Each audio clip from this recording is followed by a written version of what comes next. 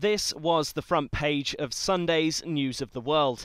The article inside the paper reported that child actor Rubina Ali Qureshi, who starred in Slumdog Millionaire, had been put up for sale by her father following the success of the film.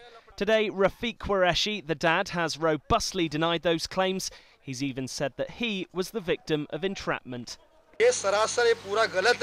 All the accusations against me are wrong. They wanted to trap me and take my child. This has been happening for a long time now. We just went to meet the couple. We thought they've come from abroad and asked to meet us a lot, so we met them. I'm a simple man, not greedy. I never wanted to go and meet them, but they created an emotional trap by saying the Sheikh's wife didn't have any children. The story goes the 9-year-old would be adopted by a Middle Eastern family for 20 million rupees. Rubina has also said that that's untrue and has backed her father's version of events.